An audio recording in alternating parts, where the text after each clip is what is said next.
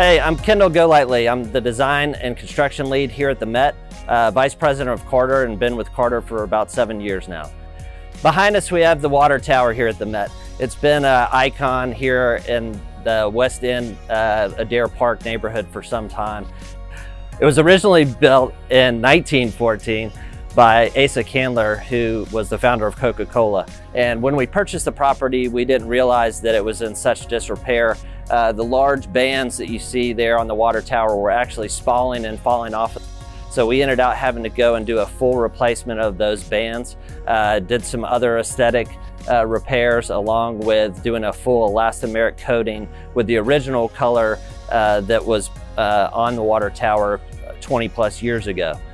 I'm Mitch Cherry. I'm an Atlanta native.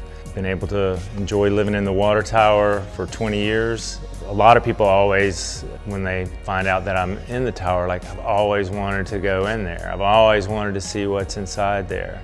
When people would come in, they would be pretty stoked because I had turned the place. Basically, it looked like I Dream of Jeannie's bottle with pillows and cushions and draped fabrics and cool lighting and stuff.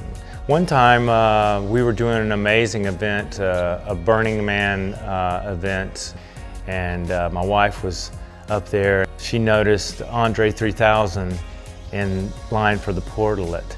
And she's like, no, you come inside the tower, come over here, you know. So he came in the tower and we got to hang out with him, and that was cool. It was always little moments like that along the way, you know.